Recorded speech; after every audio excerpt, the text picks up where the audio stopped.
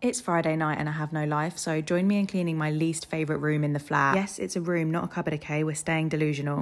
I think this task calls for a little bit of assistance. I have been neglecting it for months and I'm not going to get through this alone. It's me, hi, the girl who complains about having no space, yet insists on having 4 mops. Bag for life as a washing basket, just makes sense. Also, I've been hoarding that Wii Fit board for months. Up top, cleaning gadgets. Okay, everything is pretty dusty and dirty in here. I'm very, very ashamed, but I'm just going to show you the reality. Only space in this 1-bed flat that we can call our Monica's closet and shut the door on. Regretting all my life decisions right now. Anyway, I have this thing where I don't want a washing detergent to end, so I'll just open a new one, but then I end up with about 5 open ones. Sweet Jesus, it's horrendous down there, and I feel like everyone's going to tell me just pull your washing machine out, but I don't feel confident doing that on my own. Somehow all my coordination goes out the window when it comes to putting scent boosters in the washing machine, which is why there's so many on the floor. By the way, I am going to deep clean my washing machine. This is the finished result. I mean, it's still ugly, but it looks so much better, and I'm going to stop shoving everything I find in there.